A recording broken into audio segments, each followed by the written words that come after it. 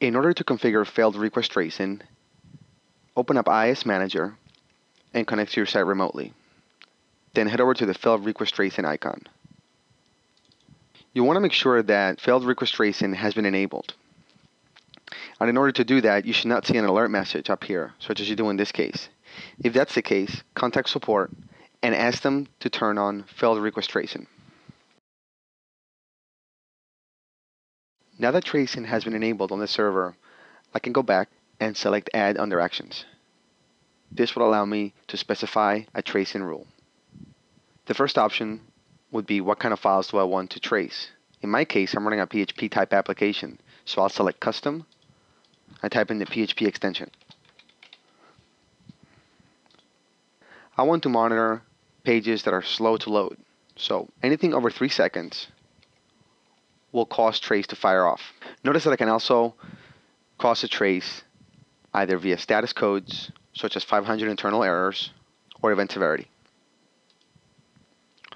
I want to make sure all my providers are selected. At this point, I want to collect as much information as possible. That's it. We've now created a tracing rule.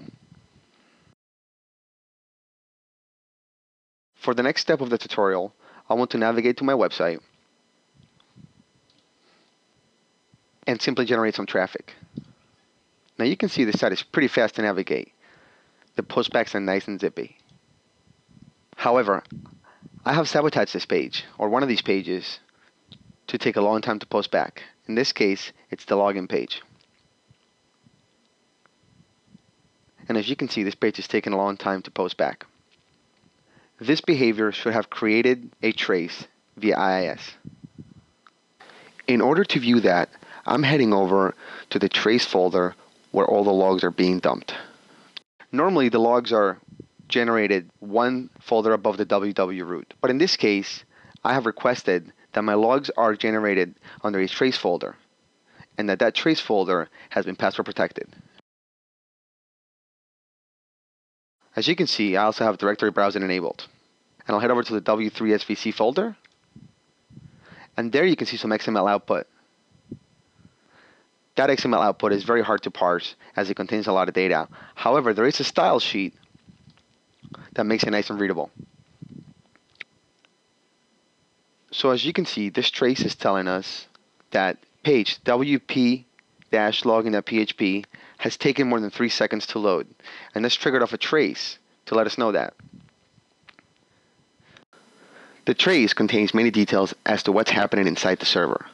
But if I can't find any warning errors or timeouts from any of the modules, then it means there must be something wrong with the code for the application. At this point, I would ask the web developer to look into the code for this specific page. I would also like to note that this is a type of error we would see if the problem was web server related. If this was an ASP.NET application, we could also turn tracing on for ASP.NET. That concludes the tutorial.